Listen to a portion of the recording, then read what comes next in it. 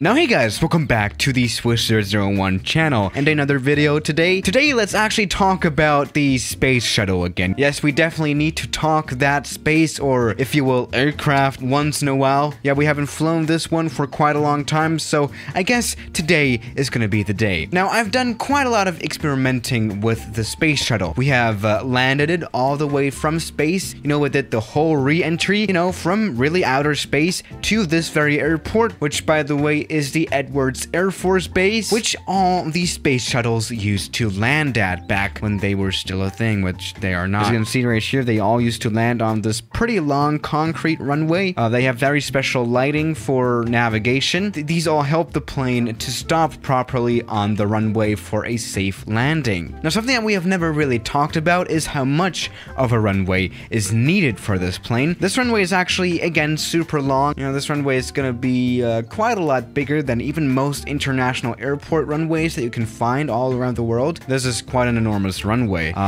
So let's do some testing today. How much of a runway does the space shuttle really need? Or perhaps why does it need a long runway that it does? Was that a grammatically correct sentence? I don't know. We have a special version of the space shuttle for this video. And this one actually has normally working rocket engines that you can just use like a normal plane without any extra like fuel tanks or anything, which is not very realistic, but there we go. We can just take off like a normal plane does. We're not pushing very hard on the throttle because, you know, this engine, it is very powerful, and putting in too much power would be very much deadly. But there we go. We have taken off. That was quite a smooth one. Let's put the gear up, which in a normal space shuttle you cannot do either. You can put gear down, of course, but the landing gear has to be put up again manually by like professional NASA workers, I guess. All right, there we go. We can just apply full power. We have flown the space shuttle at top speeds before, and what can I say? We're very fast. Was that a voice crack? I don't know. Let's actually add a Mach counter so that we can actually know how exactly fast we are. Right, we've even surpassed a Mach, which by the way is the speed of sound, so we're going faster than the speed of sound, which is very amazing. And we can just fly like this until we will run out of fuel, which actually will happen quite soon, but that's another story. Now let's maybe go ahead and land this plane just like you normally would.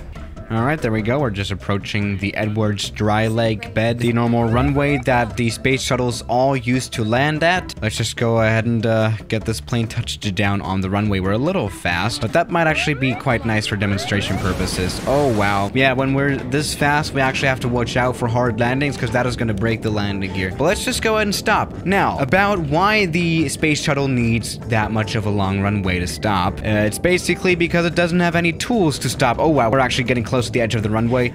We do have parachutes, which are very much necessary because unlike a normal plane, oh no. See, that was actually, that was a little fast. You know, a normal plane has several things that will make it stop on a runway. First of all, we have things like engines that provide reverse thrust. That obviously helps quite a bit, which we don't have here, by the way.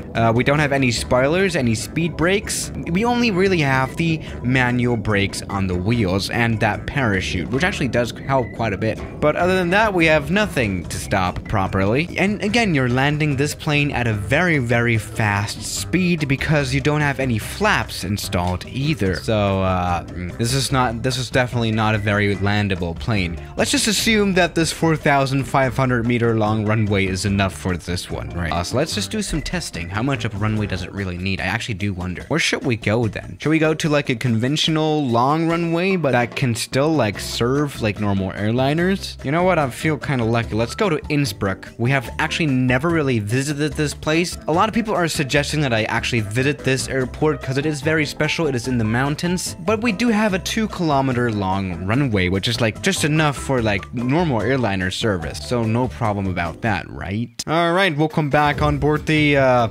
space shuttle, and we are flying in the Alps, I guess.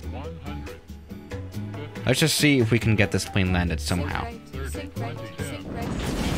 Alright, that was a hard landing. We need to get this one stopped, so I better do that. Okay, parachute is deployed, and oh wow, we are...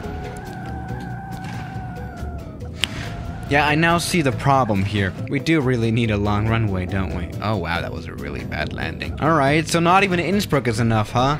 This plane is picky, Jesus. Let's maybe try a normal, conventional, international airport with a little bit of a longer runway. Let's go to Frankfurt. You know, this is actually a pretty interesting video, because we're actually having a plane now that really cannot land anywhere other than its home base, right? Alright, welcome to Frankfurt. We're now at one of the largest airports in the world. Let's see if its runway is large enough for the space shuttle. You know, maybe there would be cases where a space shuttle needed to land at another place than its home airport, right? You know, after all, this plane, it glides down to the ground. It obviously doesn't have engines when it enters the Earth's atmosphere. And maybe in that gliding part, something may go wrong. So a diversion must also be possible. Now let's try landing at a slower speed this time, which is actually pretty hard to do. Okay, come on. Alright, that was a landing, a pretty hard one. As you can see right here, the computer is actually very much struggling with all the scenery and the space shuttle, because again, this is the special version with rocket engines, and oh wow, this actually worked a lot better. Okay, alright, you know, this is actually looking good. And this is the landing. Oh wow, that was a tail strike. But there we go, that was actually quite a solid one. Maybe we can go slower. This is actually pretty interesting, huh? What airport doesn't necessarily have a long runway, but it's like still okay? Maybe Gibraltar. You know what, this is actually not that bad of an idea. Oh, this is only 1,700 meters long. Even shorter than Innsbruck, but whatever. Let's see what we can get. Alright, welcome aboard. Again, Gibraltar, let's do this. This is actually another international airport that is actually serviced by several airlines. Let's see if it can also be served by NASA, I guess. I mean, the space shuttle doesn't even fly at this point anymore, but yeah. Oh wow, we impacted the wall. Okay, I tried going as slow as possible, but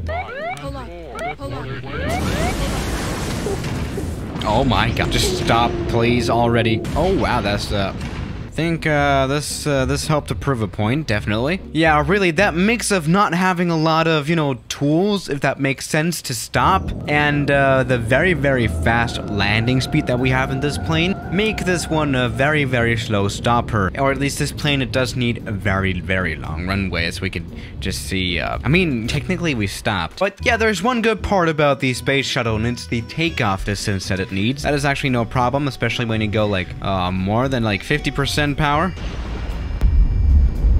There we go, that was the quickest takeoff I've done in a while. That was perfect. So yeah guys, thank you for watching today's video, and I'll see you tomorrow as always. Good night. Oh.